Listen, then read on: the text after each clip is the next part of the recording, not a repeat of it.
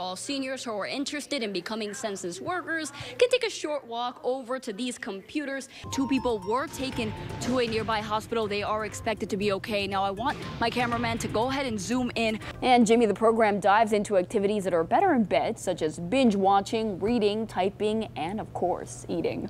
And Instagram is trying out a new idea which you may or may not like. Hundreds of people came out here earlier today to celebrate Dr. King's legacy. And in this morning's Money Watch, the trade war between the U.S. and China may be wrapping up. And heart-stopping moments caught on camera in South Florida as an SUV dangles over the edge of a parking deck. Hey guys, yeah, a very difficult morning here. As you can see, this car over here is completely flipped over. Meet Gordon. He is a rescued 10-year-old Italian Greyhound. And Jackie, I've met a lot of dogs in my day. I have one of my own, but I have never met a dog that's so loving and so calm. Can you tell me how to get to Sesame Street? Yeah. Oh, I did it. I like it.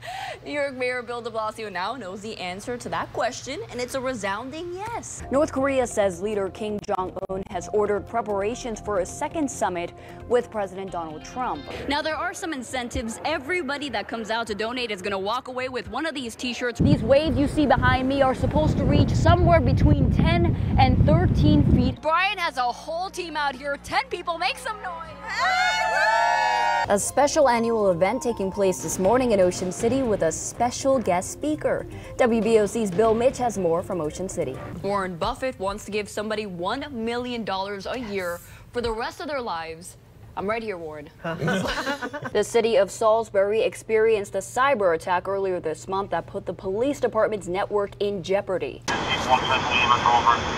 Pamela Banks did not expect to wake up to the sounds of fire trucks outside her home. When the trucks kept going by, you know, we, of course, rubbernecked and looked out the windows and was really amazed it was their house. A house that was home to a family Pamela's known for years. It's just a somber kind of thing, and it makes you reflect on what about us?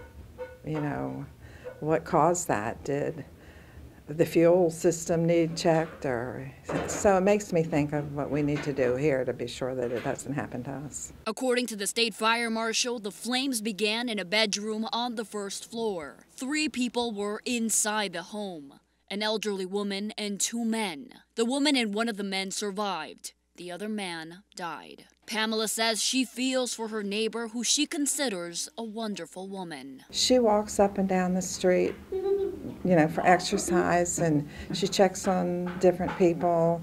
When a lady down the street was had surgery and was sick, she went there every day to take her mail in and help her out. Officials tell us the 2 survivors are in stable condition at PRMC and are expected to be okay. An autopsy is being conducted on the victim who died to determine the cause of death.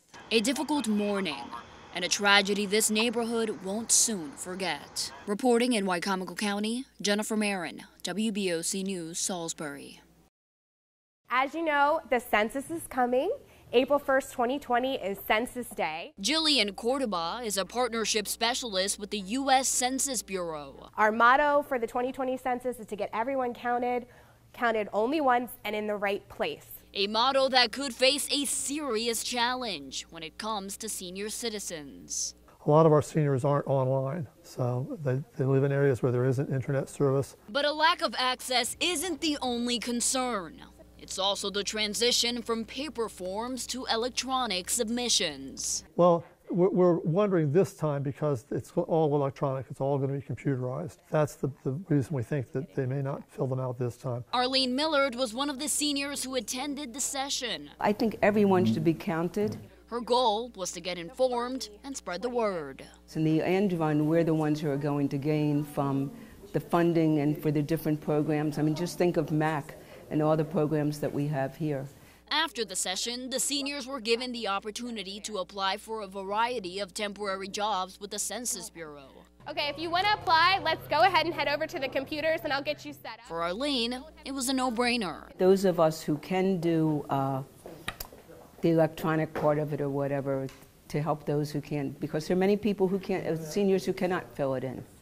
But I'm more than, that's what I would love to do, is help those who can't to fill it in so that we'll all part of this. Arlene is doing her part, and so is the Mac Center. Well, we're going to educate our seniors that come to the center, put information out on our Facebook, our newsletter, our email newsletter, and we're going to set up a computer lab at least once a week that seniors can come in and fill in the applications, the census forms themselves, and we'll help them if they need help. An entire community working together. Please stop me if you have any questions along the way. That's what I'm here for. To make sure no one is forgotten. I want to be a part of the solution as opposed to just sitting around and doing nothing.